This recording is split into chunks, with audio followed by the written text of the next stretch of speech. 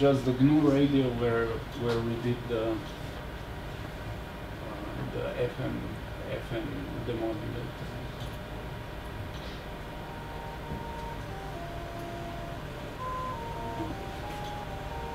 So, and with this equipment we can remotely start a signal like that in LOG-a-TEC, and we can emulate a wireless microphone. At the end, I have just 2 more slides. We would like to.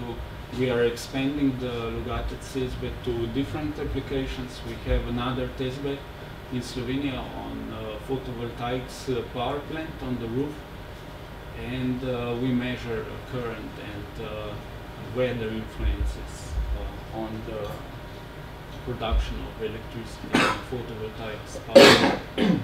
And the second one is air quality monitoring, where we want to give sensors to people to carry around and monitor the general air quality based on location and different kind of sensors. That's it.